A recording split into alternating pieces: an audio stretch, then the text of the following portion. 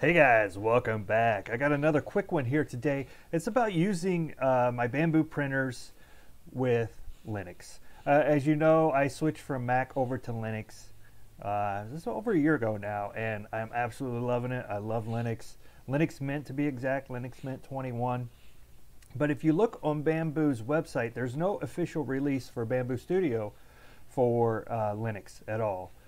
So I got looking around, and sure enough, I found out on their GitHub page, which I'm going to reference right here, there is actually Linux support. Now with the latest release, 1.8.4, they have Flatpak support, but I use the actual app image support.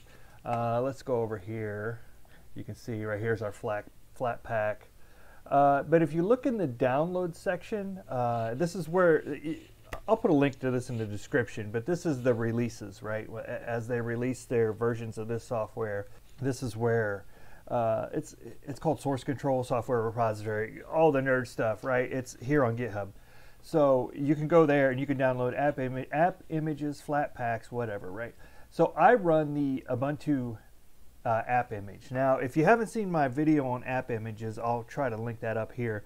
But basically, you can download multiple versions of these applications.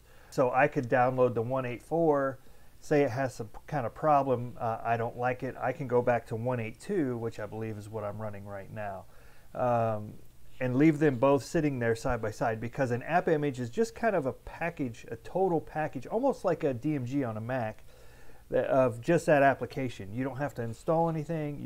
It's an executable app image. So you can basically choose what version you want to run. Maybe one day I want to run 8.4 or 1.8.4, sorry, and then previously, you know, I want to go back to 1.8.2 because it does something different, right? So anyway, check this out. Just a quick one.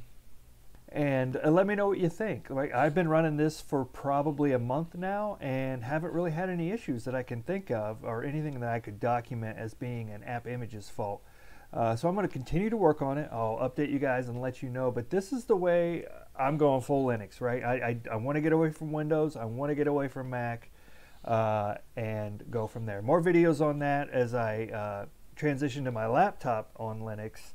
And we go from there. So I have, you know, kind of a nice transition between the two hardware devices. Anyway, guys, thanks for watching. Appreciate you. Like, subscribe, all that good stuff. Check out the playlist. I have a whole playlist on this for switching to Mac to Linux.